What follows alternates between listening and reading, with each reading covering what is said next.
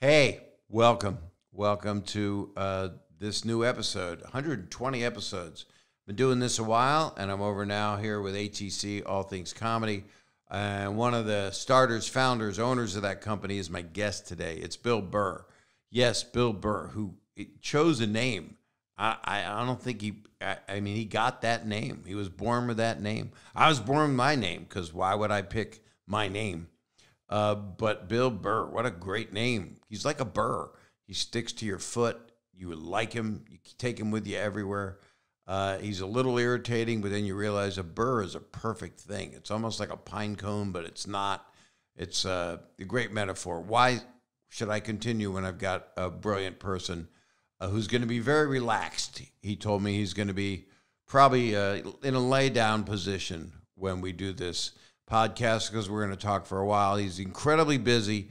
He's finishing up his last season of F is for Family on Netflix. It's the final and fifth season of a great, great show with a great, great cast. He's on tour. Go to billburr.com. You can see his tour dates. They're fantastic. He is doing bigger and better venues. I don't know if they're better, but they're bigger. And he's better. I just adore the guy. He's one of the people that is fearless and, dare I say, younger than me, and yet motivates me to do what I do without feeling bad about it and not hurt anybody's feelings, but for fuck's sake, be able to be funny. He also has a show he's very proud of. It's called Immoral Compass. And that show right now, right this minute, is on the Roku Channel in the United States and the UK and Canada. So you want to watch this show. It's shorts. It's all shorts. A guy named Tyler Falon is incredibly talented, and that's who Bill credits with the making of this show, in addition to appearances by Vince Vaughn and Nick Swardson and Marielle Raskub and Bobby Lee and Al Madrigal. And, so many people are in this damn thing, and Bill and Steven Weber, and it's just something I think you want to check out. Again, it's called Immoral Compass. Look it up. It's on Roku TV and the Roku Channel. And those are the credits of the Bill Burr. And I don't give a shit. I love this guy. I love him. And ever since we've been friends, he's tortured me and ripped me apart. And I need it. Because last night, I'm going to be honest with you, I was not at my best. I had a couple things upsetting me. They were human being related, people in my life that I care about, and I let it get to me. And I just wasn't the best husband last night. I was upset. I was a little argumentative. And that's it, just being honest with you. So I'm going into this interview with Bill Burr right now, knowing that he's going to rip my asshole apart, figuratively, because I think I deserve it. I deserve it, and my therapist won't return my calls because he knows better now. I'm going to call him right after this episode because I know I'm going to need to, because Bill is about to do things to me that I deserve. And so forgive me for my trespasses as I do say things that might be self-involved, might be about myself. Maybe I try to cut them off, do things I shouldn't do. Got to listen. You're going to do a podcast, got to listen. And I do listen to him because I fucking love the guy. If you're 16, you can listen. If you're 12, don't listen. Don't listen to this. This is, I don't think you should listen. But if you're 16 and up, I think it's fine. That's what I got. You know where to find this thing. This is where all podcasts are available. You can rate, review, subscribe, follow, whatever you do. You know where it is. It's everywhere that exists that's meaningful, I guess. And, of course, it's through All Things Comedy. And it's also on my YouTube page, which is just a baby growing. So it's youtube.com/Bob Saget. But you get to see a two-shot. Who doesn't want to see a Zoom two-shot? I have a little confidence right now. It's about to be decimated. Here is my friend. I'm sorry. I'm not name dropping. He says he's my friend, and then, of course, he takes it back. I love this guy. A lot of you love this guy, and with good reason. Here is Bill Burr.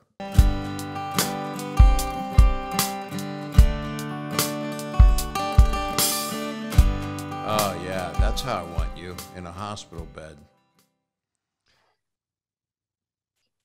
Hello, Bobby. Hi, Billy Burr. How you doing? I'm going to darken myself so I look more like you, like I'm laying. Although your face is always lit. How is that? Do you light from inside? Oh, that's pretty. I get to see where you do it all. It's a window. Now, when you're doing your Monday morning podcast, Have we started? This is just there's no intro. You want to? Oh, I'm going to do an intro separate and say how great you are. I'll do all that shit. All right. But I'll start now, but we could have started already. What do you want? What are you comfortable with? Whatever you want to do, Bob. I just would like to know, if this is like we're playing with pads here. Is it going on? Yeah, it's going on. I'm recording it on 3 different dimensions. It's also on Viewmaster if people want to see 3D slides of you in Rome. I love the Viewmaster. Yeah, I do too. I miss it. I really do. I think we're going to go back to it when the world ends. Well, that was like Google Images, like back in the day when you wanted to see what stuff looked like. You had to get like the Grand Canyon reel. Right. Or the, Greenfield, USA. I can't remember what the hell it was. It was the beginning of the Giphy. Before, I don't know if you, of course you remember, you donated a huge sum of money when I torture you for this disease. If my sister hadn't died of it. I never paid that. I never got a bill. Oh, really? Yeah. Well, you repaid more and more by doing so much charity work for. I just kept bidding, and then I won it, and then I was waiting for the bill. I don't know what happened. What you were buying was to what? Make yourself a Giphy or make me a Giphy? What were you doing? Bob, I was trying to make you smile. And if I can do that once every 6 years, then I just feel like I have, I'm complete as a person. You know what I like about this? It looks like you're in hospice. That's what's great about this particular. They'll see this. Well, what's going on is I was going to do it in another room, but my wife needed the room, so I got kicked out. So here's the deal. Well, what's she doing in there? They just, are you going to be in here? If you're going to be in here, how long are you going to be in here? They just start talking. Then you're like, all right, I'll go in the other, room. This is the thing. It didn't even get to what she was doing. I just know the second, are you going to be in here? Is that going to be a problem? No, it's fine. It means it's not going to be fine. So just, you go in there, I'll go in the other room. How does Nia feel when she hears you do this voice interpretation of her? Oh, she's funnier than I am. She just trashes me. She doesn't care. My wife looks at me like I am a personal assistant with an ego problem. So no, my wife is awesome. And, maybe, I don't know. Maybe I'm the problem. That's what I've realized. I've gotten to this age where, I've done enough pointing my finger at other people, which is why, Bob, I'm going to be nice to you. I want you to just be, you don't have to be nice to me. First thing, it's not your finger you're pointing. And the second thing is, I messed up with my wife last night. And my wife's very strong, but your wife could probably teach my wife a lesson in just tell him to shut the fuck up or just whatever. Because I am renegade sometimes because I have comedians. That's the excuse. I'm a comedian, right? It's just I'm a douche sometimes. And I am the problem sometimes. So you admit it. That's... Yeah, but you know something? They know what they're marrying. All right. How many? I don't think mine knew. Listen, there's not a father or a mother in the world that's excited when their daughter comes home and says, I'm dating a comedian.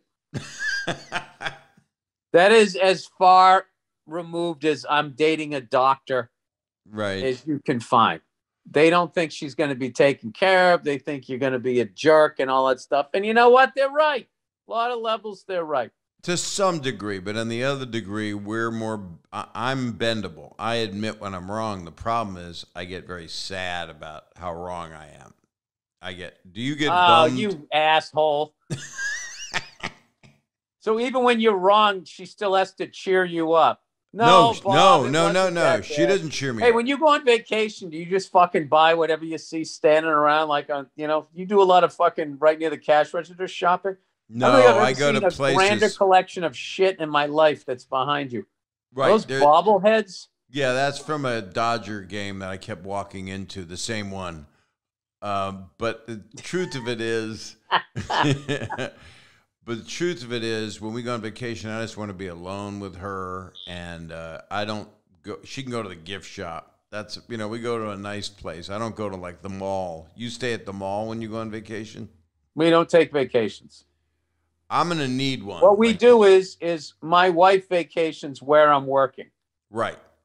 That's how it does. My wife's doing that with me soon in Denver. She's gonna do it, and a couple other places. I'm trying to get my wife. She always, comes out to support me on the road when I'm going to Miami.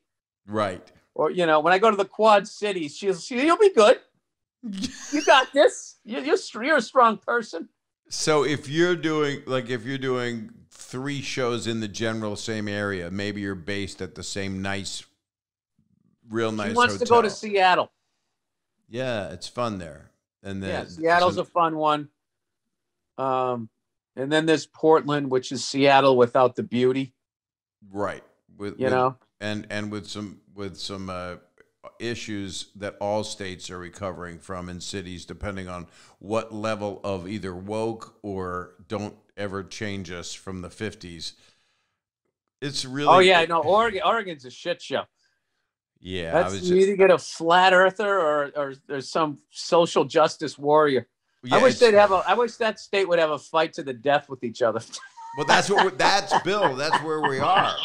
Bill, we are at UFC level. That's what politics are. It's just, I know you talk about this. Not on social media. We're not at that level. Like, right. I think a lot of these stupid dust ups, it's literally 1,000 people thinking that the rest of the world cares, that they're screaming about it. And nobody's, you're watching because somebody's going to get in trouble, I guess.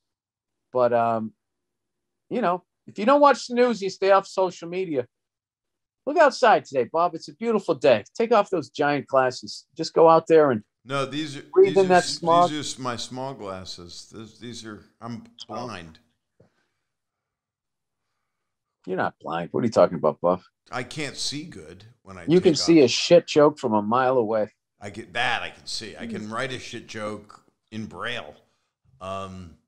So now you're laying down. You have pants on. You're not doing anything weird, right? No. I never think of you sexually, which is the first dude I can say that about. Well, then I guess I'm kind of insulted. Oh, sorry. Why can't you look at me that way, Bob?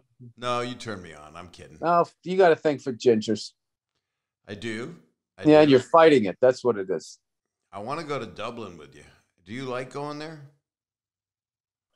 I like wherever I'm at once I get there. You don't like the traveling?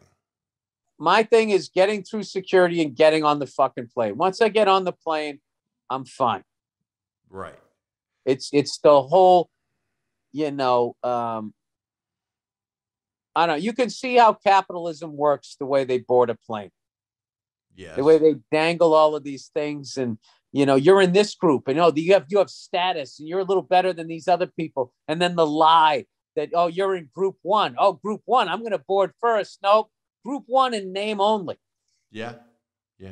Well, you are group 1 because all these other groups we're not calling groups and they all can get on the fucking plane. Well, and we're going to act like we give a shit about all of these other people when we don't. We're just trying to create anxiety with the other people that don't get on the fucking plane. So then they jump through the hoops they want to, line our pockets so we can get some more yachts and some coked up whores on them, and I sell my soul just so I can get on a little sooner than a wounded warrior mother with jaundice. Right. And jaundice shows up unless you have the purple lighted plane, which doesn't exist anymore because they canceled the Virgin flights, which was all about purple lights, which hid jaundice. That was the reason for the purple lights. Virgin Airlines was a great airline, but it was the most cheesiest, that aquarium lighting in there. Like we were all going to get, everyone's going to get laid. It's like, we're not. We're going to be sitting in these same uncomfortable chairs. Pulse music as you're getting on. When they board the handicap first, it's unz, unz, unz, unz. And you know they're like in their chair really excited. Was that the one that had the fucking 20-minute music video? Yeah. Oh, God. That alone, dude. That alone. And it was a chauvinistic, if I can say that word anymore, unless that gets canceled. It was a chauvinistic pre-video. Don't take our word and weaponize it back against at us. What the fuck has happened? Since the last time I talked to you on here, the entire world has fucking shifted into a battle of words where everyone said words matter. And now people are saying they're just words. Other people are saying they're just words. They don't matter. Can you stop it with the words?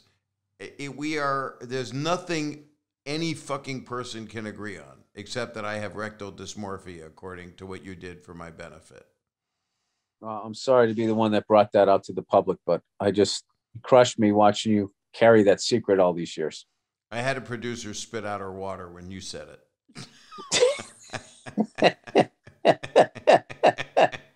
Your bit. What the fuck is it to be a comedian? Oh, how did that do? Did that get a laugh at the benefit?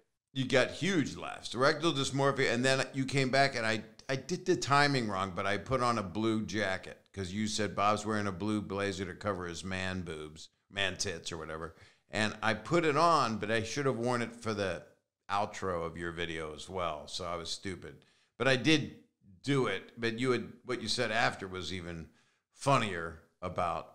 I mean, you're just you're very good on the fly, and you're not bad on the inseam. All right, Bob. Listen, this has been a fun podcast. Well, thanks, Bill. You've got a lot coming up. You've got this thing, this great thing. It's Immoral Compass. I'm really excited about it. Did you watch it? No, I've been. Bobby. No, I tried, but I couldn't. But I'm not lying to you, and telling you I did. But it's fucking impressive, and I know that you originally had it done for another company, and then Roku Channel bought it. And we had it done for Quibi. Tyler Falon. It's the guy, right? He did, but you wrote it, man. You wrote No, I didn't. No, I didn't. You didn't even look at it. This is a bad press release. It says Bill Burr wrote, directed, and starred in and executive produced the short form series. This is your fucking dumbass publicist that said this, who I love. No, that's not true. Yeah, right. There it is, right there. Huh? Oh yeah, Jesus, that's so legible. Do you have to make a joke prosecution about? Do you have to make a joke about everything, Bill? I mean, really? I mean, I'm trying to help you with this show. Can I promote the goddamn show? It premieres Friday, November 5th, in the year of our Lord 2021. Did anybody tell you you look like an old Guy Smiley? I don't know who Guy Smiley is. You know, you're too old for Sesame Street. Jesus Christ. And most people listening. Which one was Guy Smiley? He was the game show host. I'll take that. He was a good-looking Muppet for Muppets. Yeah, he was soft and likable. He had a nice jaw. Tyler thanks. Falon. Tyler Falon wrote, created, and directed these short, like, dark comedy, like, films. Right. Is the only way to describe it. It's called Immoral Compass. We have some amazing actors in there. If you've never seen Vince Vaughn and Bobby Lee on screen at the same time, this is the buddy cop movie. Like that, like they're so incredible. Al Madrigal crushed it. Nick Swardson. There's just so many guys that we got in that said yes, that did so great, and we sold it to Quibi. And I was so excited for Tyler. I'm like, this guy is going to blow up. I can't wait to see what he's going to do. And then, the pandemic came and, took out Quibi. They just, and I was like. Was Quibi the first thing that COVID went for? I think so, but I don't want to be on the wrong side of history. Right. I'm probably, being a toxic cis white male right now by suggesting that was the first one, because Quibi was run by white males. Oh God. I don't know what this. We're gonna have to cut that out. That's so upsetting to hear. But nobody's talking about it. Nobody gives a fuck. I know. I was joking. All of that shit happened on the last one, nothing happened. I'm agreeing with you. All of that screaming and yelling about the latest big dust up, nothing happened. In the end, nothing happened. It says it right here. Okay. Bill, this thing also has somebody that I've worked with twice who I love, Marielle Raskub, who's awesome. She's one of the funniest people ever. She is also one of the nicest. And she also has a book coming out. Yeah. She's strong. I had her on as a guest. But now I'm not. Did she do better than me? Nobody laying down is better than you. But this is the second. You're my second guest on All Things Comedy, which apparently means you're not my boss, are you? No, it's a co-op. It's a co-op, so it's like we share a condo during the summer. No, it means that we have to approve your guests if you're going to have somebody on your podcast. It's weird. They said you're not getting Bill, are you? What kind of company is this? We're honest, We're transparent. I like people really don't like me over there. That's not true. Most people do like you until they don't know you. You were talking about airplanes before, and that bit that you were leading toward that you didn't do because you're smart, you don't like to repeat yourself on every single thing you do. But when you talk about how you used to sit at the back of the plane, the only thing between you and the shitter, or I don't know what word you use, is a piece of plywood. I've never heard the word plywood used better in my life, because that's what it was. It was particle board. Oh, yeah. Yeah, there's... That was the DC-9, and you'd open your window and the engine would be there, so you couldn't look out. And then on the other side there was literally somebody taking a shit on like this. It's like it was like plywood. It was like this thick. You could hear them undo their belt. That was the joke, and you were just sitting there and it motivated you. I need to sell more tickets, so if I can just get to the emergency exit row, which is the poor man's first class. Like, nobody is living a better life than somebody gets the emergency exit row. Right. You're crushing it. You paid for a coach seat. You got that extra. I shouldn't say this because those fucking assholes will make up. I bet it's more money already. There's extra leg room maybe, but you can't lay back. It doesn't recline because you got to save people, and that's who you want to save you, the guy at the back. I was just thinking of like they should start doing like all like different airlines for different body types. That's smart. You know what I mean? Yeah. So then everybody can feel comfortable. Yeah. Right. You could get 700 skinny people that are trying to live forever. That's on 4 seats. 4 seats on each side. 4 seats on each side. No food. Right. And then the other ones, you get those giant cargo planes. You just forklift them on. And you just drop them off. You just open the pod. No, you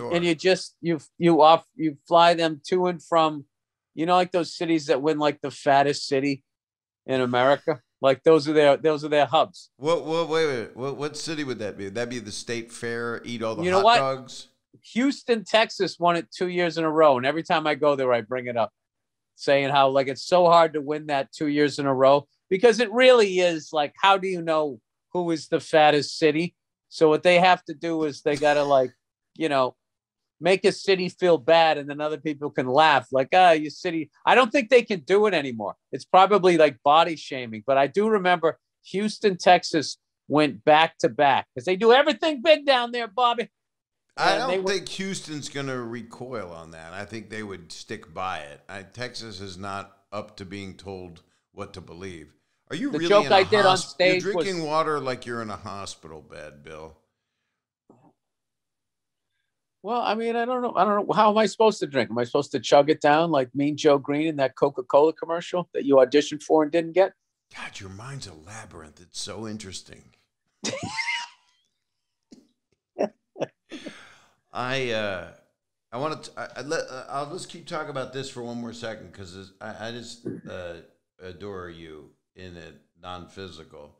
You did exec produce this with an old friend of mine, John Irwin, and yes, Al Madrigal, who is incredibly talented. Madrigal. And is that what I said? You said Madrigal. And how do you say it? Madrigal. So it's the same. No, you put a J in there. Madrigal. Oh, no, that was a slur. That was just dumb. It's Madrigal.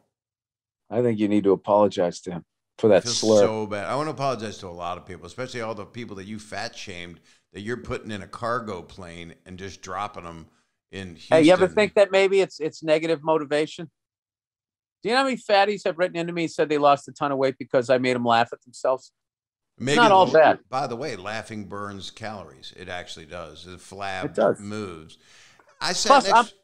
Bob, I'm a bald orange man. I mean, look, I lost. Making fun of yourself, disarming, it's a trick. We all know it. Saying I'm going to make fun of myself, hey, Bob, my penis, you don't talk about your dick very much, by the way. Bob, do you use jest for almost men? I am a man. I am a man. When you are done playing some basketball or doing one of your crazy athletic things that you love, do you not shower with the other guys purposely? I haven't done anything athletic in years other than try to avoid you at a comedy club. Yeah, because that means we see each other once every 5 years. No, I grew up in that generation, like in gym class. It's just like, I remember the girls' locker room had like individual showers, and ours just had there was 3 giant ones. Yeah. And it was just like 8 people to them. We just, they just threw you in there like animals. They just always treated us like animals. But I will say though, when I go to take the steam or whatever, I'm not the guy walking around with his dick out. And when the guy has his dick out to me, it is fucking it's like what a mad world. It's just the funniest shit ever to me. It is. And I find older people and Asians. Asians are their culture. Did you say you're saying Asians are more apt to be nude in the? It's been my experience that they're. Well, didn't we steal the spa from them? I don't know if we stole it. I mean, we stole the spa. We stole yoga. We stole martial arts. I believe Joe Rogan started most of it. And the ice bucket challenge, except you sit in it, not dump it. I don't know. Look, you said Asian. What I love about those ice baths is if you actually go, fuck, that's cold. That as a man, that means you're a pussy. It's why can't I get into ice cold water and state the obvious that this is uncomfortable? Agreed. And your manhood is judged by how little you cry out and also just the level of what it takes to be a man now. If you get into an ice bath without crying out, you're somehow now William Wallace getting his innards pulled out while yelling freedom. It's you're getting in that to bring down the inflammation from your fucking workout. I've always loved it. I have always loved, especially on vacation, if I go away and I get in a steam or in a sauna, to then just walk in there step by step. I don't jump in because it's not really where to jump, but I like to get in quietly. It's quiet. You just, I don't even grit my teeth. I just do it. It's not a big deal, really. I don't think. You slip in like a predator, like a crocodile. Everything I do is like a predator. In fact, when you were talking about those showers in school that were that are wider and the girls had separate showers, the great thing about today that all the boys in high school have all more room, just 3 giant little studios as you were. It gives more room for cameras. So you can get 6 cameras in there, to videotape the whole thing. You know what I mean? when you do that, when you're producing one of your films, for Immoral Compass, which is mostly it's mostly high school kids being videotaped without their knowledge. Bob, there is a time and a place for your predatory humor. I don't have that. My predatory humor is unfortunately something that got me in trouble years ago because I was basically saying it because it was so upsetting to me that predators exist. And I was making fun of them. Why would you revisit that? You're going to edit all of this out. No, I'm not. Hey, you want me to? Can we talk about your credenza? It's not really a credenza. What is it? It's a chest of drawers. I don't know. Maybe it is a credenza. It's a bookcase that's kind of modern that I had built to use behind my desk, which is designed to match it. It's kind of nice. Oh, yeah? What third world country did they take the wood from? Pried from those crying children's fingers. So big celebrity Bob Saget could have a place to put his L.A. Dodger bobbleheads. This was made in America, this thing. Oh. In Van Nuys. Those slaves at IKEA? No, this is not particle board like the thing in the bathroom. So wait, this podcast, it comes out Monday. Your Monday morning podcast, you've had the same picture for 25 years, I think. 20 years. Oh, yeah. And it's smart. I just changed my branding. I turned my I face. want to change it. Every time I see it, I go, I got to change that thing. People are like, yeah, we just never do it. I don't know if it makes sense to do it because it's kind of a classic thing and you're kind of one of the number one podcasts that exists. So why change something that, why change? Because I think it's not about the photo. I think it's about the content. That's what I think. That's correct. That's why you don't have a shaved head in it, which you could do optically anyway. You could just simply airbrush your hair out with a younger picture of you. Oh, that's an idea. Now, I think that picture on my podcast was the last day I was even remotely attractive. And then once I shaved the head, it was just like, whew. Bill, you started hanging around me? Be honest with me. Well, when I hung around you, you became much more grotesque. But I believe that you are a good-looking... I believe I can fly. That guy, that is a guy that deserves to be where he is right now, from my knowledge. The top of the charts, baby. Yep. All of his albums going. And I get in trouble. I get in trouble for going, I believe that you're 5. I get in trouble for that. Well, I haven't heard about it. But he's a predator. Apparently. Well, I hope so. He went to jail for it. I hope he did it. Where you're on tour right now. I think you're like out right when this thing comes out, which is Monday. Yeah, you're really hitting hard, which I'm excited to see your new stuff because you're one of my favorite comedians that I'm talking to right now. Almost a compliment. No, you are one of my favorite comedians. I think you're one of the funniest people alive because you take risks and you actually have a reason for them. And I find that structurally impressive.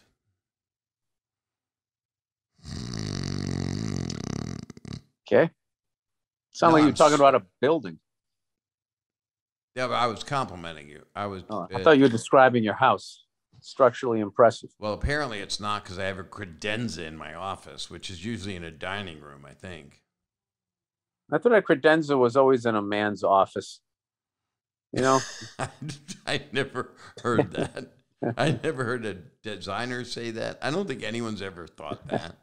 I'm going to be honest with you. I don't know what a credenza is other than it's a long piece of furniture with drawers. Yeah, I think you're right. And this is not, it has a couple drawers. They're kind of Is it Italian or is that a Latin word? Credenza. I believe it would be Italian, I think. But it's the root. And why isn't it credenza? I think so, yeah. And I think it means a place where you keep human body parts. Did Chrysler have a line of cars called the credenza? This is what I want to cut out. I'm going to leave in all the pedophile references, but the elaboration on the credenza. Chrysler credenza. Let me ask you something real. When you first found out about credenzas, how old were you? I was in my 20s. And a friend of mine was moving up in sales, and he had a credenza. I remember he didn't want to get it. And the woman he was dating talked him into buying all of this furniture that he didn't want to buy. Was he Italian? And I asked him where he got it. He screamed out the slogan of the furniture store. Which was? I go, where'd you get this? He goes, I loved it at Levitt's. And I fell out of the fucking chair that he didn't want to own, just dying laughing. He was so fucking, he was just young. You know, when you're young as a man, you're just so amazed that some woman wants to date you that you have the tendency to just do whatever the fuck they say so they'll stay with you. And that's what he was doing. And he had this whole and he had a credenza. And that was the first, and this relationship was going south. He knew it was over. And he was just walking around the room, like talking about his furniture in anger. And I was, you know, one of the great pieces of comedy I ever saw. He said, I go, where did I set down my water? He goes, over there on the credenza. And he was just doing, where'd you get this? I loved it at Levitt's. Levitt's was an Eastern Seaboard company, correct? Yeah, Levitt's was, yeah. Something I can't remember the slogan because he yelled it. It was something about you're gonna love it. Love it at Levitt's. We love it at Levitt's. I think. Yeah, love it at Levitt's. And then we had the Light and Leisure, the purple building. Was the guy just sold lamps, and they all were ripping off Crazy Eddie. Right. Going like, I'm out of my mind. Why did I get all of these fucking lamps? In Philadelphia, all we had was Big Marty really does sell carpet cheaper. From one of the biggest showrooms, and why would I know? Why would I know this? I miss all of that shit. Yeah, we don't have that. That's become local AM radio ads, pretty much, or 1-800 Cars for Kids, which is I shouldn't have said because people yell at you when you just mention it. Why? Because they're so sick of hearing that song. And it's upsetting to see those kids all dressed up and everything. I think they're the problem. Wait, Cars for Kids. I never even thought about it. It was just such a catchy jingle. 1-800. Don't do it. Kids. I'm telling you, people are going to be writing all over comments. They hate. Why can't these kids have cars? That's the better song. That's better. Wait, what do they do with those cars? Are they toy cars? You know, I don't even know what it is. I think it's something that helps kids. I'm not sure, and I'm not looking it up. But I don't think we want to know about it because the song is horrific. To me, it's like a Chucky movie when I hear that song. I like that song, and it reminds me of some of your original music. Now you're a drummer. Do you write music? Have you sung? I never heard you sing. I know you can sing. I just sang 1-800 Cars for Kids. No, I'm serious. Jerking off is what Saget did. Sorry, I'm just ripping here. No, you're a lyricist for sure. You're definitely a lyricist. But we should get together and jam things into your now ass. There is the album nobody is waiting for. I don't know. People are buying everything you do. You're doing arenas in 2022. Did you hear about that? Did you just compare my work as a comedian to the two of us fucking jamming in your garage? Is your garage finished? You got like a man cave in there? No, it's just a garage. It's got where you can go. You can go in there and be alone and cry. No, I don't. What room do you like, Bob? When you cry, what room do you go to in your house? It doesn't really matter. I pretty much weep all day long. Is that why you have carpet to absorb your tears? Exactly.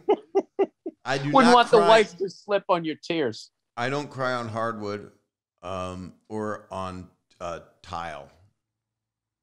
Does your wife come home and catch you? Bob, have you been crying in the hardwood area again? To be honest with you, after the way I was last night, upset about something, crying would have been a good thing for me to do.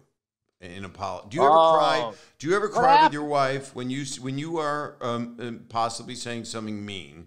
Do you ever cry? I'm not Italian. Italians can do that. Over their credenza. I said that because I love you. They can. I can't. I'm Irish. Like the tears. It's someone has to die for me to cry. What, at your hands? Huh? At my hands? No. What did I do? Have you, right? Why? Why did I kill him? He was my brother. No, if somebody hurts animals, children, or a friend of mine dies, I will cry. Do you get upset when you watch the news in an emotional way, or is it pretty much like a lot of us, which is anger, and then we just give up and don't watch it? I don't know. I don't. I get depressed, and then I there's just shit that people do to other people, like like the sex trafficking, kidnapping, taking somebody's kid and put them into that world. That there's people that actually do that, and there's barely any press on that. But if you tell the wrong joke in a fucking strip mall, it becomes a 3-day media storm. It's just the priorities of that type of stuff is which just becomes overwhelmingly fucking depressing. And it makes me actually, that's why I don't believe in a God that cares. It doesn't make sense. And he doesn't take any responsibility that he also put those monsters on this planet. And then there's also and then he blames you for how you navigate these fucking horrible people that are down. It doesn't make any fucking sense whatsoever. No, it doesn't. But you're making God a he, but you're using it as the the metaphor. Joke in my act is because God doesn't take responsibility for his actions. I now believe she's a woman. So that's helpful. That helps the conversation. It's a joke. Why are you yelling at me? I'm trying to dog paddle out of the past. Because I loved it in Levitz. I'm apologizing for things I've thought I've said from 30 years ago. Dude, you're in your head right now. Get off social media. No one cares, Bob. They want you to go out there and say the craziest fucking shit you can possibly say. And I have been. Everybody wants to pick a side of the fence, Bob. I am. I'm picking both sides. I'm fucking having fun. If I even think about something when I'm eating my fucking cereal, I apologize for. Bob, just get out there and say what you want. I am. That's exactly what I'm doing. You people-pleasing, four-eyed cunt. No, wait a minute. I'm saying you're not understanding. That's a great chair. That really leans. It's a dentist chair, and I was going to say that's what it looks like. I use it for anal entry for when you come over. But the question you haven't seen this chair. The question is, I never saw you. I didn't know you could lean. You can do like a back bend in that fucking chair. Yeah, I could. I do my abs. The question I have is, in fact, if you were standing in front of me, this is a reason to see this on YouTube. If you were just in front of me, it would be the best. If you were endowed at all, if you didn't have just like a little ginger bush, if you didn't have like don't try to make fun of me and my manhood because of your own fucking desires that God does not approve of. I am simply God's saying homophobic too, right? Is that also I'm supposed to believe that? He makes serial killers and doesn't like gay people. Is this like what I'm supposed to be praying to, Bob? Correct. I agree with you. And I'm sorry that you used to talk the way you talked. I don't know. Did you go to church? Yeah. And were you a choir I was like boy? Cal Ripken Jr. I had a fucking streak. I don't think I missed a mass in like fucking 20-something years. Were you a choir boy? No, I was an altar boy. Oh. And no, I did not get molested. Oh, come on. Tell me the truth. This is a podcast. I didn't. Bill, I need a soundbite for my asset for the podcast, please. Listen, it just never happened. I did all the right things to make it happen. and it didn't happen. And then right when I least expected it, it happened. Thank you. That's what I wanted. Print that. No, not at the church. Not at the church. At the parking lot? Right outside of Levitt's. You love it at Levitt's. Whether I wanted to or not, you're going to love it at Levitt's. So you said something that I really loved on Seth Meyers, which was you just don't care anymore. You know, you were just like, you were getting into the whole vaccine of it all and just, you know, all of it, all the shit that we've been told is malarkey, all the crap that we've been told is, you've just kind of given up because emotionally it's ripping all of our guts out to deal with it all day long. So you still stand by that? That was like a month ago. Well, yeah. Why are you going to stand there and argue with somebody that doesn't share your opinion? And then it's just like, I'm not going to change your opinion. This is a waste of time. So, fuck it. I'm not going to waste my time caring if you don't care. That's it. All right. We're not being graded on a curve here. We are as smart as the dumbest people out there. The dumbest people out there are going to listen to what, if you're dumb, you listen to what you want to hear. Is basically it. I think, but I'm not saying that people on the other side don't do the same thing, so I don't know. Listen, who the fuck knows? Nobody knows the long-term effects of the vaccine. Nobody knows the long-term effects of what COVID is. All right. I'm going to dance with what brung me, which is I'm going with the doctors. Because if I didn't go with the doctors, I would have died of a ruptured appendix in fucking the 80s. So they have kept me alive so far. I'm sticking with them. However, if you don't want to do that, it's like being in LA. You choose between the Clippers or the Lakers. Well, that's not two teams for you. That's not. All right, it was probably a bad example. You're in New York. You choose between the Knicks or the Nets. Well, that's not a good example either. All right, you're in Boston. You're in Boston. We only have one team. Exactly. Well, that's all we need. We don't need. You don't need to double down in all of them. We fucking win all the titles. Because you love it at Levitt's. Because I loved it at Levitt's. Levitt's. What? So have everybody's saying people have gotten dumber. I just think they've always been this level of IQ. I just think there's just more access to hearing everybody. No, the internet is you get these think tanks of stupid people. Yeah. So, I mean, I'm sure there's think tanks of smart people, but I'm not in those. It's odd that they call them a think tank. It's a thoughtless tank or it's a uninformed tank. Yeah, but there's always been like that type of shit. It's just, before you didn't have to listen to it. So now you have to listen to it. And it's just like, dumb people. What is going on? Bill, what happened to your thing there? Wait a minute. Remind me. You turned off your camera? I hear you. No. I just got a phone call. Do you have to take it? Is it important? Could it be about? No. Could it be about the premiere that happened November 5th of your fabulous Immoral Compass? You got to see it, man. Tyler Falon is a fucking genius, and you like, dude, this is one of the best things I've been a part of. Thanks for asking me to be part of it. By the way, I see like 25 actors and actresses. Thanks. Mm-hmm. I got to be honest, Bob. Your name never came up. Oh well, that's cool then. I'm cool with that. Never even thought about you. Right. Well, that's kind of what I like about it because we don't have a showbiz relationship. We actually have I guess I'd call it a friendship. I don't know how you view it. I would say divorced gay couple energy is what we have. So we still you talk. You can see there's a love there, but there's too much water under the bridge. Right.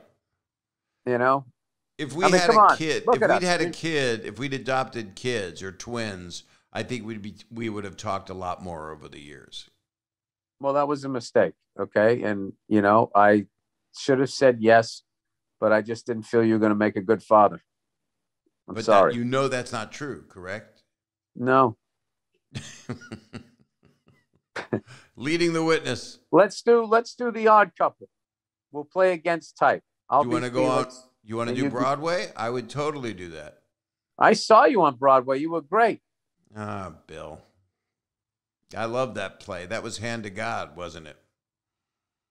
I don't remember the name of it. It was the one with the puppet that had the devil in him, and I played a priest. I played a Lutheran minister. Yeah, and you came out on stage, and everybody went nuts. Because first they didn't know it was me because I had a collar on and I didn't have the jokes. I was there to service this great play with these great actors. Bob, you didn't service the play. You were there for yourself. Okay. I serviced myself. I remember afterwards we went out for a steak dinner. Yep. And you just talked on and on and on about how amazing you were. No, you didn't. You were very humble. That's impossible. That's impossible because all I would do after a performance is I know how to fix it. I can't wait to get back tomorrow. What the fuck did I do tonight? I'm sorry you saw that one. How many did you do? I did like 75 or 80 of them. There was an actor named Mark Kudish that had to go do something else. So I was lucky enough to get in there and be with these other 5 amazing actors. The play. How many shows a week? It was 8 or 9. So it's Tuesday through Sunday, your dark Monday, right? Yeah. Once in a while we did Mondays. And then once in a while we would do a show for charity. Or, you would do a show for... I did an off-Broadway play called Privilege. And we did a show for the hearing impaired. And... Was that play about your career? Privilege? No. It was about a guy who's kind of an Ivan Boesky character that I played, and he lies, and his money gets frozen, and his life is ruined. Who's Ivan Boesky? He was a guy that did a lot of insider trading back in the day. And maybe killed his wife? No murder, but it was kind of a Bernie Madoff kind of guy. So what was interesting about it is they had an all-deaf audience, which was lovely. So it was an extra show that week, but they took the script and transcribed it into the teleprompter, the closed caption reading. They didn't have a signer, but they had it all written below. But I wasn't off book. I changed some of the dialogue, so they were laughing at me. I thought they were laughing because the jokes were good, but they were laughing because what I was saying didn't match what was written. Oh, wow. Yeah, it was interesting. I thought I had the best show, and then I found out they're laughing in all the different wrong places. What's going on? And then one of the cast members told me, and it was a bit embarrassing. But it was a great play. Paul Weitz wrote it. Oh yeah. So did you, out of insecurity, did you throw your 5 working senses in their faces? No, I actually walked out to see them all. And I gave them some money and then touched them around parts of their body. I mean, you are in New York City. Yeah, and it's nice to know that part of New York City hasn't died yet. No, you can still touch strangers. And if you have lost your hearing or your sight, to touch them is to actually help them. It's not sexual. Because their other senses are turned up more. Yeah, everything else. That's why. So the horror of what you were doing was way more vivid. So you gave him a second show. You're such a giver, Bob. I think. And you said the horror or the whore because you have that accent. I said the whore. Oh, the horror of what I was doing. The horror. Oh, the horror. The horror. The horror. You could play a musical version of Apocalypse Now and be Kurtz. You could play Marlon Brando's part because you're already, your hair's ready. You think about, you put your hands in your head. You rub your face like that. It's because I don't like looking at you for too long. Well, we're going to watch this because I know how things go. We're going to take just one break now that I'm at All Things Comedy. It's just one break, and it's probably therapy of shaving your balls, a product that does both. It's a ball shaving therapy. Extravaganza. It is. It's everything. And a company that you founded. And here's the break. All right, the break's over. How much water do you drink a day? Probably not enough. Does the criticism ever end with you? I think this is the first time I've talked to you where I'm trying to like jump ahead of you ripping me apart. I don't know why, but you seem incapacitated, so I don't know why I'm taking shots. What do you have around your neck? The headphones, because I don't like to wear that is? Yeah, I want to be able to hear you without the feedback. Oh. I usually wear a feedback around my neck. So, Bill, you shot a special. Did you talk about it, or you don't want to talk about it? I shot myself doing stand-up. We'll see if it turns into a special or not. I'm sorry to keep you up. Are you tired a lot? I got a lot of shit going on, and I don't want to do it anymore. That's not true because you love it. This is the final season of F is for Family. And that's kind of cool. That's really exciting. 5 seasons is not a small thing on Netflix. And yeah, well, that's because of the great Mike Price from The Simpsons, the co-creator and the captain of the ship over there. So we had a great run, and I'm really proud. I think this is our best season coming out. So we're ending on a high note, and we didn't overstay our welcome. So yeah, that's like a very melancholy thing when something like that ends. Yeah. You've had a lot of things end in your career, so I know you can relate. So. Absolutely. Yeah, it's been very painful, almost wanting me not to live. But with you conceived this show, correct? I had the idea for like vignettes and stuff, and then Peter Billingsley, Vince Vaughn, everybody at Wild West brought on Mike Price, and then we fleshed it out from there. So I am yawning, dude. I just, my kids get me up. I stay up late, and then they get me up early. It's not because I find you excruciatingly boring. It's just No apologies are needed. You know what? No, you know what? You know what? I had one of those things where it was just nobody was paying attention to something, and then they were like, you know what? We do like that thing. Can you rewrite the whole fucking thing and have it done in 5 days? It was one of those deals where you're just sitting there going like, why did I ever get into this business? You did have that happen, right? You had to do the whole rewrite, you're saying? Yep, and chop off like, a third of it. Right. But too long. It's going to cost too much money. For people that can now go and watch all 4 years of it and then 4 seasons and then watch the 5th, would you tell the people that are, however they're looking at this or hearing it or telestrating it, the cast, because you have like literally from the beginning one of the best casts on an animated thing. Yeah, we have anything. Yeah. Justin Long, Laura Dern, Sam Rockwell, David Keckner, Debbie Derryberry, Haley Reinhardt. You know what sucks is it's been so long since because of this pandemic. I so miss those table reads, and right. I used to just love watching the actors cracking up at some of the lines that, the late great David Richardson and Mark Wilmore was always, we had 2 guys die during this whole pandemic, man. It sucks. So, yeah. I'm sorry. Yeah. It stinks. So, but we had a great run. We did have a great run, and I'm proud of this show. So, it's a great show. When you first told me about it, I watched it, and it's a really great show. Congrats on a 5-year run. Thank you. Now you never said congratulations when it got picked up, so I think it's sort of some schadenfreude from you that you're excited that it's over. No, I'm just congratulating you. Am I picking that up? No, you're right. No, you're right. I'm just congratulating you that it's ending, not that it began. I don't celebrate when someone sells something and finally gets to do their dream.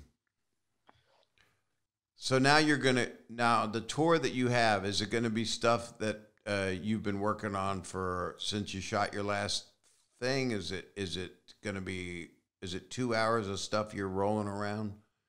I don't know what it is. I just go out and,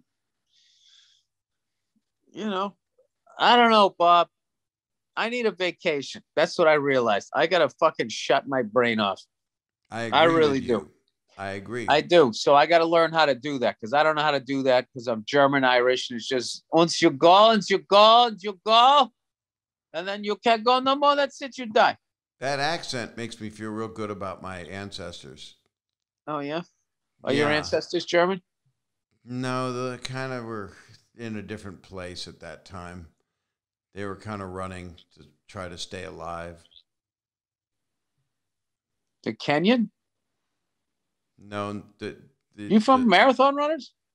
No, I meant just running because close. World War II was a difficult time for them. Oh, in the South Pacific? I heard that was horrible. No, that was Korea. That was the war. It was a conflict. Did you take your ancestors were in politics?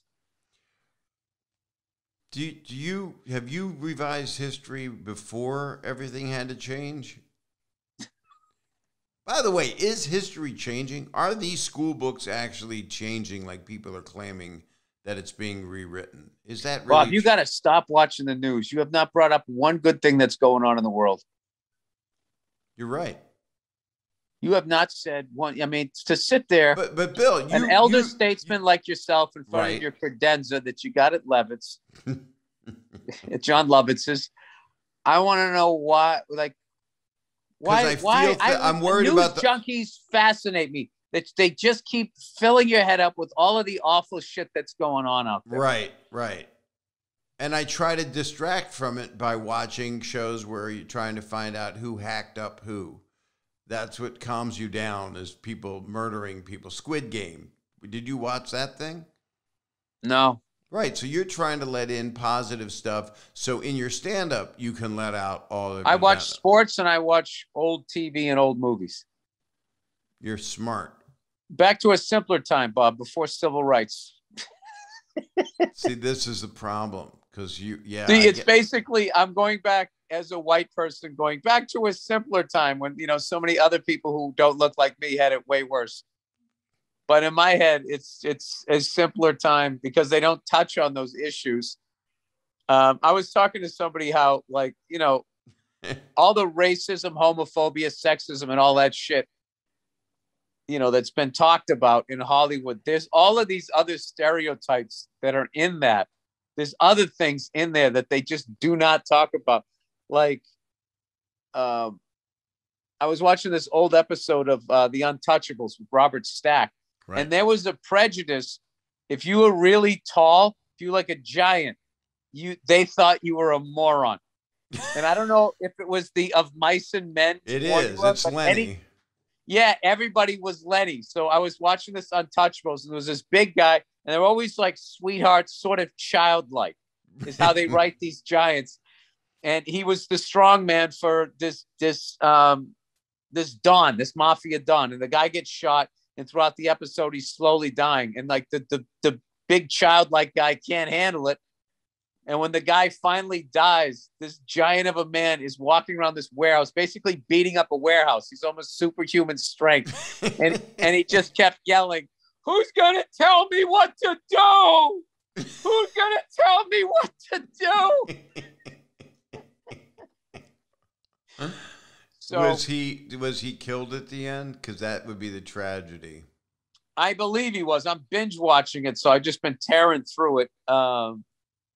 But it's it's really, it's really like, I don't know. So, Bill, I agree with you. I am allowing negative in, and that's a mistake. So I got to shield myself because I happen to be a very sensitive person, and I make jokes that are sometimes horrific, as you, of course, do. Everyone knows your jokes are horrific, but you're making a point with them. You're trying to, you're calling out shit, and that's well. I think a lot of times people don't even understand that humor is also used because you actually care about something. That's my whole argument. And you don't want to feel the feeling, so it's a way of pushing it away. So you're not joking about it because you don't care. You're joking about it because it hurts you to think about it. I've been preaching this. What you just said. What you're saying is brilliant, and it's accurate, and people don't even understand gallows sarcasm. Humor. Gallows humor. how I dealt with all the deaths, how we deal with death, how you deal with a war, how you deal with things. It's too soon. Well, not if you're in so much pain, you have to say it. You know, that's where too soon comes from. It's too soon if you're doing it because you don't care and you're an idiot. You know, you're just saying something to be rude. Yeah. There's this. It's like, you know, it's like anything, but it's not a blanket statement. You know. Well, that's like, what I think. Too soon if you lack the ability to find the release. You're searching for it. You don't find it. You actually add to the pain. But if you find the release, you actually help people. But that is the one of the thrills of watching somebody trying to do that, because it could just blow up in their face. And then when it doesn't work and the comedian brings more pain to people, comedians are in the back wall dying laughing.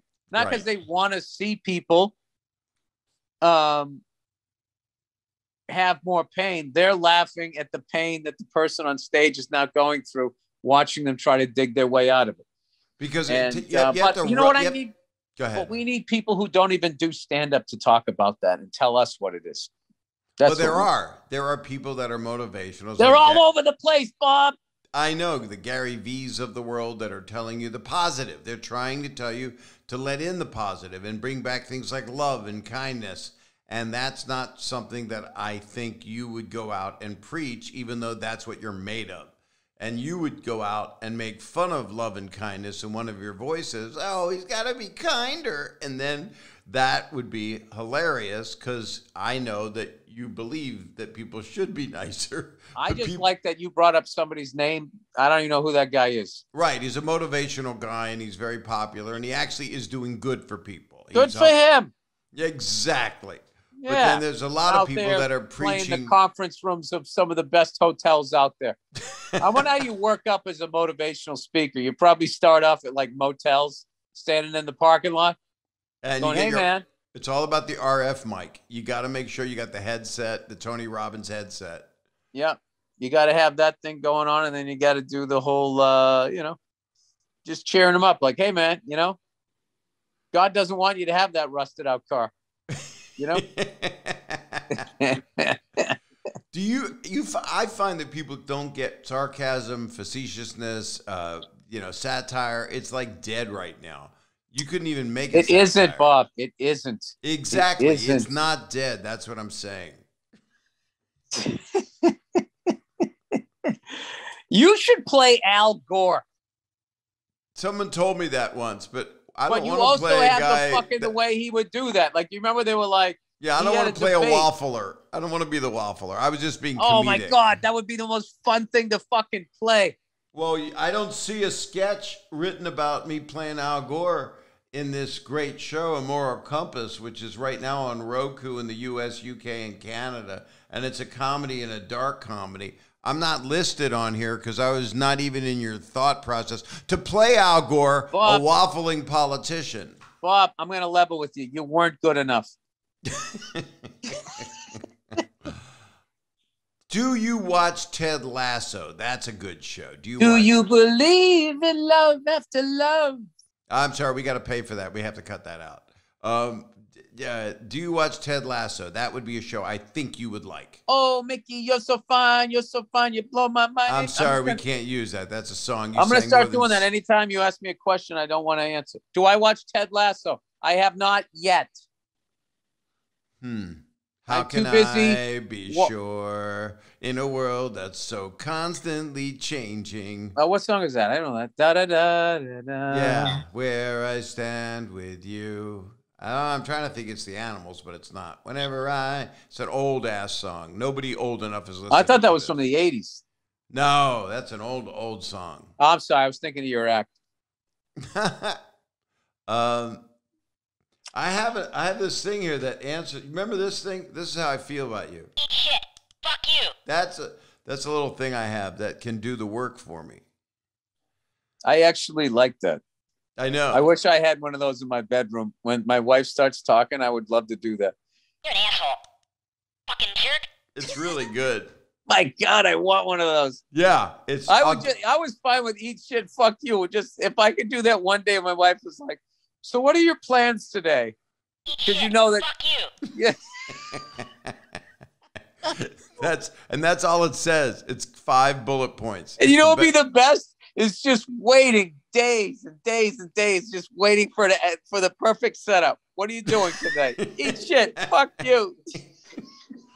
The only nightmare is you got to keep new batteries in it. That's the important part because timing is everything. Oh, my God. So I love that somebody came up with that and has a nice house. I bet they do not have a nice house now. Why? Well, come on, Bob. You're so negative. Why can't You're they right. have that They have a mansion with a credenza, all from inventing this. You're an asshole. I mean, come on. And it's like a Philly accent, too. You're an asshole. It is. And it's got a high-pitched voice, like a little guy with a Weasley little nose. Fucking jerk. Fucking jerk. Eat shit. Fuck you. The eat shit, fuck you does not need a stop. It does not need, it should go right after one another. It's kind of perfect. Oh, God. I want to have next time, they give you notes on a script. What do you think if this guy did this instead? Eat shit. Fuck you. But then they can't say you're difficult because you didn't say it. You pushed the button, but you had nothing to do with it. That's a great, want to talk about comedy, to like is therapy is when you're in a writer's room and they come back with the network notes and then you just have one person read the notes. So they want us to do this. And then somebody just eat shit, fuck you. And everyone can just laugh and not think about all the work you have in front of you. It is weird that they'll come back with something that has nothing to do with the show you wanted to make. I got to be honest with you. Netflix was fucking amazing. Netflix just said, push it further. That was the one That's note. what I was going to, maybe they were just talking to you privately in the office. Oh, how can I be sure? Let me see you saying that because somebody knows. Let's just see. Here it is. Here we go. It is the Rascals. And it's, the Rascals, song by the Rascals. And they were good, the Rascals. Remember them? No, but you're really making me miss Casey Kasem. He had so much more passion. Keep your legs in the air and your cock in my mouth. So here's a question. That was a good Casey Kasem. Well, I'm really good at those kind of felt things that were like that announcer on Sesame. I'm good at the, guys with microphones standing in front of things. Question for you. Can you talk about this movie thing that's going to happen, or do you want to keep it quiet? What movie thing that's going to happen? Your specific movie, Amnesia Man. You have a movie. It's an SNL character. That is a good idea for one. No, it's too early. There's so many things can happen between now and the end of this podcast. We'll have to see. That's true. In fact, I just got oh my God, it's not happening. I just got a note. It's so weird. No, wait a minute. No, it's going. It's going to be in Deadline tonight. Eat shit. Fuck you. How's my movie doing? You're an asshole. Fucking jerk. I also have a talking 8-ball. You want to hear that? You want to ask? What is he saying that after you're an asshole? Fucking what? Eat shit. Fuck you. You're an asshole. Fucking jerk. Fucking jerk. Oh. I also have a talking 8-ball that they never made, but they sent it to me for nothing. And here it is, and it says Bob Saget's talking magic 8-ball. So ask it. I want to hear it. Ask it a question. Ask it a question. Is Bob Saget funny? My answer is yes, it is definitely possible. And then he bangs a gong. So it's definitely possible. Doesn't say yes. Yes, it is definitely possible. Does Bill Burr prefer laying down to standing up? My answer is it is too soon to tell. We don't know. That's actually a good answer. You don't know. Nobody knows. Nobody knows about whether you like. Nobody knows the troubles I've seen. Now, so you can't sing that. That takes you back to a time. I am so sick of people yelling out, "I'm canceled" in the middle of a joke. Let me at least finish it and then cancel me. I mean, let me get there. Bob, I think you're campaigning to be dangerous. Okay, you're America's uncle, right? Isn't that what Dad. you are? I'm America's dad, and I thought you were uncle. Were you a dad on that show? Yeah, John Stamos was the uncle. Oh, when you were a kid, that makes sense. Did you watch Full House as a kid? I'll be honest with you, Bob. I never saw an episode of it. That makes when I sense. saw you guys all walking out there with your hair flying all over the place, looking like figure skaters, I was like, I am not watching this show. You guys all look like you just got done doing a triple axel. I was like, I'm all set on this. I was jealous. I had like an afro. It just went out. When I met you, you had the afro was coming down. You had about 2 inches of red, frolicky hair, and it was adorable. Frolicky.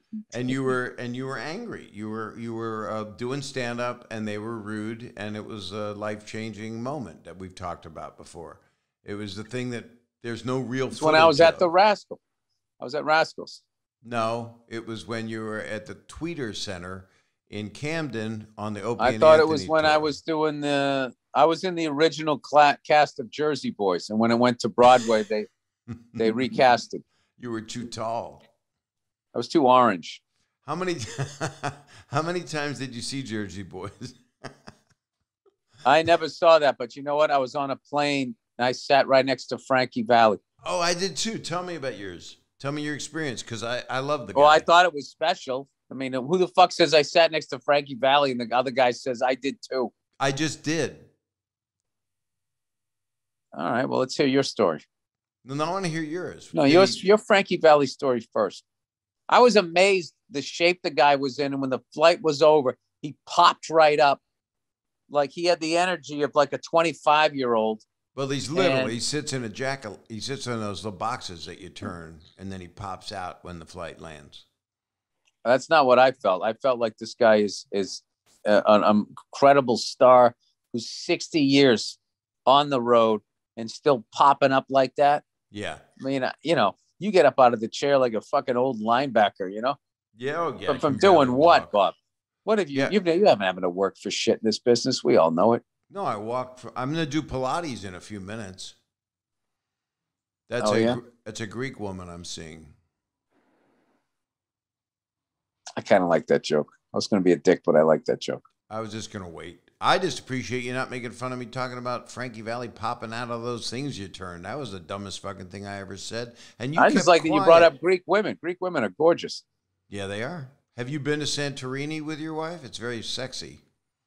No, but you know what? I started to watch that new Gwyneth Paltrow, Sex, Love, and Goop. I don't know what it was. I don't know what it is, dude. I put that on. I was just like, shut it off. Shut it off. Was it dirty? I mean, goop means, I guess it would mean. It was, I don't know what it was. It was like, it was a bunch of 4s and 6s trying to have tantric sex. And it was, I think, I don't know what it was. I don't want to see me sexualized. Are you saying It was, I don't even know what I was so, it was really my issue. It was my issue. I put it on and it was so like, this is your erogenous zones on your body. And I was like, shut it off. Shut it. I was literally yelling, shut it off. So it's a documentary kind of thing. It's not a narrative. I don't know what it is. I don't know what it is. Goop. Goop just sounds like it was like spoo. A bunch of couples went to this fucking place and they were going to teach them how to fucking bust a nut without even being touched. I don't know what it was. And it was just like, it was just, regular people. You want 10s. You don't want a 4. But if you said a 4 and a 6. I don't want to see me being sexually active. No, I don't want to see you being sexual. Even though this whole thing started with you lying down because you literally have You are literally. It really wasn't about how the people looked. I'm using that as a deflection. It was about, I don't know what it was. I recoiled when it came on. It was like, I can't even describe it. I'm telling you, it's my issue that has nothing to do with Gwyneth or the people that are like on the show. I mean, I'm really like proving the point of the show, which is so fucked up that you can't even discuss. I don't know what it was. It was just, I don't know what it was, dude. I don't even know what it was. I just remember screaming, "Shut it off! Shut it off!" What network? I never. It's on Netflix. Holy shit! And I thought it was like a documentary because it says like people go through sexual therapy with a therapist that sometimes involves intercourse, and I was like going like, what kind of fucking horse shit is this? That somebody's giving you therapy and then they bang you? I mean, it sounds like what is this? So I thought it was like a documentary. I thought this was going to be like the Tiger King meets some creep. That's what I thought it was going to be.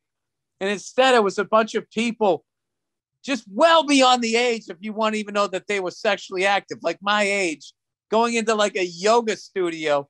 Is somebody like rubbed their hands together and held it above their junk. And they were like going like, oh. I was just going, shut it off! Shut it off!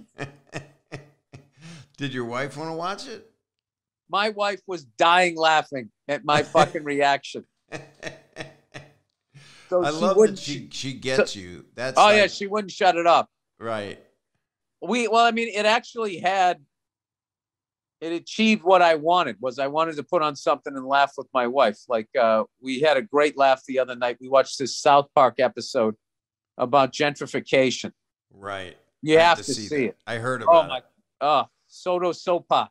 You know, they always do like NoHo and WeHo, and they just go into these areas, they kick out everybody else, bring in a bunch of fucking white people, and then they rename. Like even, you know, like in New York, they did it. Hell's Kitchen became Clinton, you know, or whatever. And right. So this part of South Park, they call it Soto Sopa. So it's deliberately super long. I forget what it stands for. And I will tell you one joke that they have, because they build up this whole nice area around these poor people's house. And they have this gay bar right next to the garage, and it's called By the Garage, BI. Okay. They found a form that I don't see people. There were people picketing them at one point about 10 years ago, but I don't see them getting shit, and they really bust a lot of doors. You just down. Keep fucking shouting fire in a crowded movie theater. Wow, I'm talking about how brilliant those guys are. Now I'm saying that. You're trying to get these hairy-legged chicks all stirred up again. How dare you criticize my comment? I was basically leading toward how brilliant they are. Can I ask you a question? What's behind that comment? When comment? You say, how dare I, like I just insulted your family crest. What, we have a duel? No, I'm not actually upset at you. I feel like how dare you. My words and my inflection have nothing to do with how I feel. I feel like how dare you is an outdated expression. How double dare you? I double dare you is a challenge, but how dare you? Yeah, because you were saying that I was saying that South Park was, I was bringing up the negatives of people's reaction to it. I was saying, I was basically going to get to how brave. I was going to, if you'll let me finish, remember Terrence and Phillip, may I finish? May I finish? Okay, I'm finished. You know, that was their, I think that they are the most brilliant people that do this. I can't wait to see that episode because I heard about it. You know what, Bob? They're not going to give you a voiceover, so you can stop just. No, they made fun of me in the show once. But I met Frankie Valli on a plane. So let me tell you my story because you didn't want to hear the rest of it because you were too busy thinking that I was upset by what you said when I look up to you, Bill. I mean, I actually do. I mean, I don't think I would have. I wouldn't be able to even get through the day if I didn't think about what's Bill doing, what's Bill thinking. Ah, fuck. I'm keeping you alive. Pretty much. What can I do to be less inspirational? Maybe sacrifice a body part? Okay. Well, I'm open. What are we? I'd say every week a toe. Oh, this is an ongoing thing? I'd like to keep our friendship alive.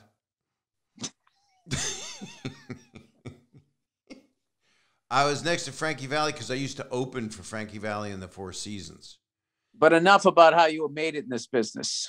No, I didn't get nothing. I made like $1,000. I was playing in Pittsburgh, and Jersey Boys is based on the death of his daughter, a very sad overdose.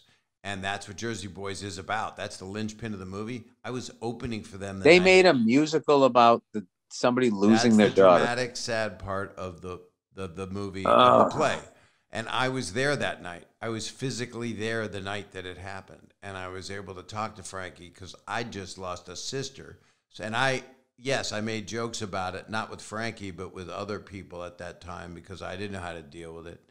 And he never forgot it. That I gave a shit and didn't fuck up by bothering him, but literally before he went through the curtain, doing a show right like 8 hours after he found out, and that is like, may us never know about that. That's just the worst. And when I saw him on the plane, you just have an incredible ability to make everybody stories about yourself. Yeah, that's the key to why I'm not. Were you in wrestling? Because your 2-point reversals conversationally are incredible. Would you say this to Muhammad Ali as well? What does that have to do? Are you saying you're the greatest? When I said the first part, I knew you were going to say that. This is a big mistake. This whole thing. I'm not cutting it out because all I'm doing is digging holes and you're covering them with dirt. But I'm saying that it's not about myself. I'm saying that I was there for a historic moment with Frankie. Because you said, let me hear your story first. That's all I was doing, was telling you. It was kind of a poignant story. I'm sorry. Bob, what are you talking about right now? What have you been talking about this entire podcast? Pretty much about your show. That's how I look at it. Your show, Immoral Compass, which is on Roku Channel in US, UK, and Canada, and how much I love your stand-up, and you're going to be touring everywhere, literally everywhere, and you're sold out. Is there somebody talking in your ear? I just love when you do that. Yeah, I'm talking. We're going to go live to Bob Saget's garage. Actually, Frankie this Valli. This is where he cries in his house. I've got Frankie Valli. He doesn't think I said anything inappropriate. In fact, he liked that I recognized that he did the show after his horrible loss. Bill, I lost you again. You're getting calls. Who would be calling you that you'd want to talk to? My therapist. Do you have a therapist? Yeah, Bob, I'm friends with you. I'm going to need to call mine after I this. was fine. I was fine until I met you. Big Bob Saget. Oh, look at me. Look at me and my credenza. Oh, yeah, Frankie Valli. Yeah, we opened with I was there the biggest night of his tragedy. And he took time out of crying to thank me, to let me know what a great person I was. And then you give the appendage. And then he went out and did a show. It was amazing to see. It was all about you. That's true. When you wake up, when you're in the shower, do you sing all of me? Why not listen to all of me? I don't sing in the shower. It's about fucking me and not you. I got a question for you. Hey, Bob, can you tell me what you did on 9/11? Oh, my God. Yeah, I cried.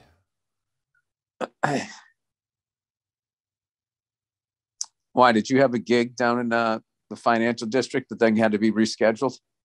I had a gig in the Windows of the World. Oh, Bobby. What do you want me to do? I mean, you were trying to... Hey, I liked it, Bob. I liked it. You were actually giving these people an authentic of what comics do when we fucking hang out with each other. Right, but I think I got to take out 3 things. One is how self-involved it sounds to you and maybe to the people of the Frankie Valli story. And Bob, I acted like I didn't remember the Holocaust. Oh, yeah, you did. I did, yeah. Yeah, but you could do no wrong, Bill. I'm a sensitive guy that doesn't sing in the fucking shower. All of me. I don't sing in the shower. Everything is about Bobby. What about you? Wait a second. Hold on a second. Hold your horse. Oh, he's got his fire up. Here we go. My Monday morning podcast happens also on Thursdays. You didn't bother to go Thursday morning podcast. And what the fuck you talk about the whole time? Your perception of how you see the world. That's Bob, can I ask you a question? Yeah. Doesn't it suck having to get guests? Well, that's a loaded question. That's a loaded question. Just this one. No, first thing, you're one of my favorite people that I know. You never look at me when you say that. You're one of the look favorite down. people. Bill, you're one of my I respect your talents, and I feel Bill, like honestly, you're one of my favorite that I've ever asshole. known in my life. But no, I actually love you. And well, Bob, you're moving too fast for me. Okay. Hold on, I'm having a dead. It is so. It is so. Yes, it is just so. Moving too fast. Right. So the answer is I don't know what the question is. It is hard to get guests, but what I've been doing now is just letting it happen organically. It just feels like, oh, I just talked to this person and it feels nice. So I kind of have been, I guess, following the organicness of that. I haven't been going, oh God, if I don't hear from somebody, that means they're not doing it. If I say, hey, could you reach out to their people? And then someone says, hey, would you like to have this person? And I go, well, maybe, but not right now, because I don't like to say no to people. But I also want the podcast to be really, really strong and there's so many options out there. I mean, I would just listen to you. I mean, I don't know who else. I mean, there's so many. Bob, you're spiraling. That's what you said at the beginning. You just started you started talking, and then I felt like, I was listening to you, and I think somewhere in there you started panicking. And you just started going and going and going. No, I did. I answered the question organically, and then I thought of the other part of it where you have to go after people. Bob, how many more knickknacks do you need to buy to fill the void? Actually, it's funny. I moved over to ATC, which is a disease, and it's not curable. But a wonderful guy named Russell said, you need more stuff behind you. Get more of your stuff. And I thought, that's going to look like a garage sale. All things are fine. Bob, we are thrilled to have you over at All Things Comedy. All right, you're a legend. You got your start on Gunsmoke. I really enjoyed you in the original Hawaii 5-0. Yeah. I mean, I've just been following your career. When you were standing in the black and white saluting the casket as it rolled by. I've been watching you for so long, and just to see that you're still so young and vibrant. Did you know that I was? What do you do, Bob, to wake up and still hold on to that excitement? Well, usually I let my penis do the walking for me. It tells me how my day is going to be. It's kind of like a sundial or a rudder. Are you over your relationship with Nancy Sinatra? No. I know when she dropped you in 1968, that was a hard thing. She was at the top of the charts. She didn't leave me so quick because I have her boots. I kept them. What, is it true she wrote that song about you? Yeah. The boots were made for walking, and yeah, it's about me. She said one day to me, you keep saying you've got something for me. And then that was it. And then she wanted to walk out, but I had her boots. I was wearing them. We had the same size feet. But who's the strangest person that you dated before you wound up with your beautiful wife? You know what? I actually dated great women, to be honest with you. All of them? Yeah. So none of them will come out and say anything bad about you? Is that why you did that? No, I mean, I hooked up with some psychos, but I never dated a psycho. Never. No, I mean, once I found out they were crazy, it was just like shoving off the buffalo. I just got out of it. Like, why would you keep dating somebody that's fucking crazy? I mean, the first time they're like, that was my mistake. That's the difference. I did that. It's all about Bob. No, I made a mistake. Let's bring it back to Bob. No, it's called a conversation, Got Bill. things to Bill, say. it's called a conversation. Really? You should have been a terrorist. A You hijack every fucking conversation. Oh, my God. That is a good joke. That's not a bad joke. No, it's a good joke. I got a teeth clean. Look at that. That look nice and That's and really white. nice. Show me how you did. You have your butthole cleaned out too? I had it bleached. I said I wanted to match my teeth. Bob, I have to go. I have something at noon. I also actually have to go. But I. All right, you want to edit that out? You want to be the guy that has to go so you can feel better about yourself? No, I think the more berating of me, the better this thing's going to be for your fans. Bob, Bill, they're going to see the love. I love Bob, you. every time I see a homeless guy crying in a parking garage, I picture you in your house. Eat shit. Fuck you. Fuck you. I love that thing. I want to smoke a cigar, so we'll figure out. Let's do that. Yes, so we'll look at each other's things, and then we'll look at our schedules. All right. Hey, best of luck with this show. Everybody should watch this Immoral Compass. Immoral Compass, Tyler Falon, guest starring, Vince Vaughn, Bobby Lee, Al Madrigal, Nick myself, Swardson. Nick You're in the Swardson, damn thing. Yeah, and it's going to be, of course, it is on the Roku channel. Marielle Raskub. Marielle Raskub, I adore. US, UK, and Canada, and other countries as it becomes the biggest thing that's ever been anywhere. And the finale of F is for Family, this is the season to enjoy. And Bill on tour everywhere. And you can find him at bobsaget.com.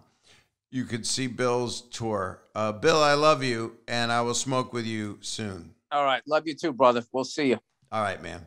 Bye-bye. I don't know what to do. Do I edit? I said things that he's right about. That's why he's brilliant. I love Bill Burr. I feel bad about everything I said. Not everything, but it is a problem I had my whole life of turning things back to me. He called it out. I own it. I think it's insecurity. And I guess I'll work on it. I'm 65, losing my voice, nothing to worry about. God damn, I love Bill Burr. I just adore this man. And he's just one of my favorite people. So get him on tour. You want to see his stand-up. It is, he does things and the way he works, and he's got a giant damn heart and a really good man. I don't mean oversized. I don't mean he's in danger. Cigars are okay for him. And I love him. So go to billburr.com. You know where to catch him. And watch this thing. He really wants everybody to see it. Immoral Compass on the Roku channel, US, UK, and Canada. And it's out right now. And catch him on tour. And he's got a bunch of stuff coming up. Just always follow. Look at him in The Mandalorian. He always talks about it. Not at all. But I love Bill Burr. And I don't give a shit who knows it. That's almost a quote from Norman Lear. Oh, I name dropped. Damn, I need to call my therapist. Guys, thanks for listening. I'm really happy to be over here at All Things Comedy, and I look forward to the next episode a whole lot. And I want to thank my friend Bill Burr. I want to, but I can't because my feelings are hurt. But how can your feelings be hurt if the truth is spoken? That's what's so fucking awesome. The guy is so lucid and speaks the truth. And... and I'll get through the day. You know what to do. Get it wherever you get your podcasts. It's everywhere. Look at the thing. It's got the thing. Go to bobsaget.com. I'm on tour. I'll be doing a special. I don't know when, but I will be doing it. And it will be, I think, my favorite one because I'm talking about things in a way that I haven't.